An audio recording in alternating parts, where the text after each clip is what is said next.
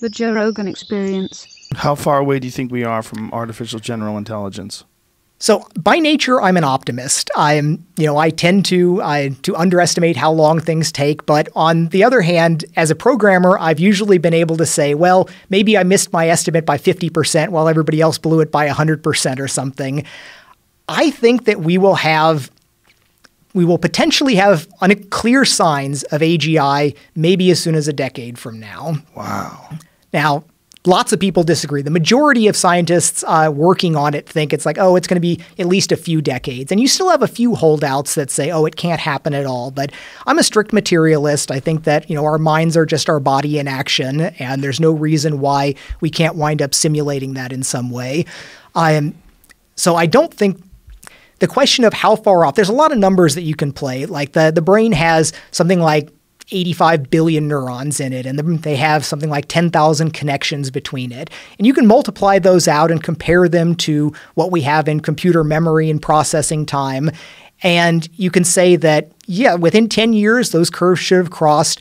But I would even go so far as to say most of those are probably not completely necessary. We know lots of biological systems. Like, we understand the processing that goes on a lot in the visual side, and we don't need nearly as many computer transistors as neurons that are used for processing some of those early layers.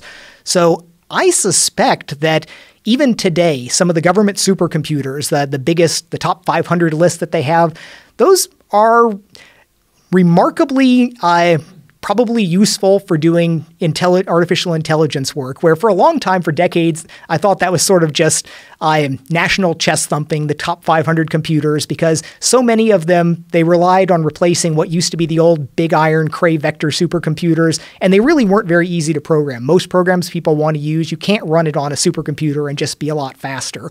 One of the shocking things most people don't really appreciate is the fastest way to do most single-threaded applications is an overclocked gaming computer today. You can't go spend $1 million and buy a computer that will do many tasks faster than what you can just run on a gaming computer. And this is not at all the way things were for decades, where for a long time, you would go spend your millions of dollars on a Cray supercomputer and all of your code would run faster than anything you can get.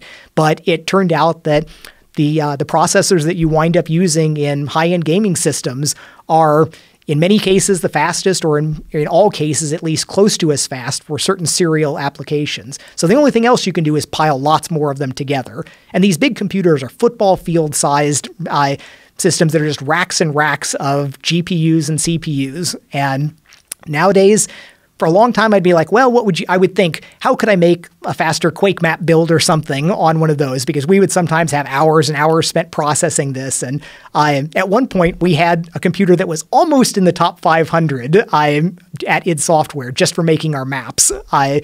But I looked at a lot of these supercomputers and I'm like, these are terrible, not very useful for what we want.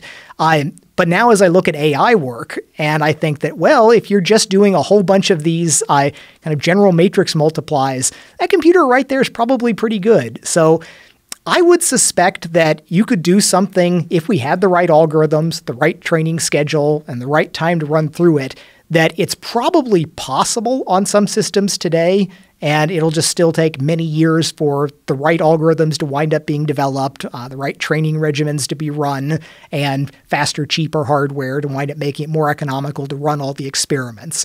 Because in so many cases, the trick is not that the minimum requirements exist, but that 1,000 people have thrown themselves at the wall of a problem. Most of them have bounced off and failed, but eventually somebody gets through. Now, what about quantum computing? Is that something that could potentially break the bottleneck that we have with Moore's law? So I am not an expert on quantum computing, and I think that many times I beat myself up about it, where there's some simulators online where you can go and work on it, and I should work through the exercises of doing the basic factoring algorithms on quantum computing. But my read on it right now is that it's probably not directly useful for most of the artificial intelligence tasks. The big things that people worry about that are for things like breaking cryptography, breaking the different hashes and encryption methods, that it's possible that in many ways that's almost a terrible technology, because it's a technology that doesn't solve so many of the problems that you'd like it to solve, and it does solve one of the problems you kind of wish nobody was able to solve. What's that? Like breaking all of the encryption.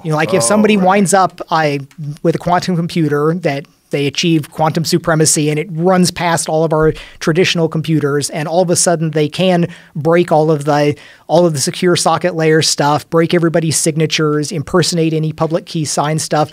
There's no upside to this. That's all downside and all bad things that are going to come from that. While it's not going to make your video encoding go any faster, and it's probably not going to help artificial intelligence in many ways. So I haven't found a whole lot to get me really excited about quantum computing. It may just be that, and with all these cases, why I beat myself up about not learning more about it, because in most cases, when presented with some capability, there's some way to figure out how to apply it usefully to the things that you really want. In fact, I consider that almost the essence of engineering. Engineering is figuring out how to do what you want with what you've actually got. And anytime somebody gives me new hardware, usually I can figure out some useful way to do things that I want with it, even if it's not immediately obvious. And maybe quantum computing plays out that way, but it is still definitely the domain of big labs with cryogenic cooling and all that stuff. So it just hasn't been at the top of my radar.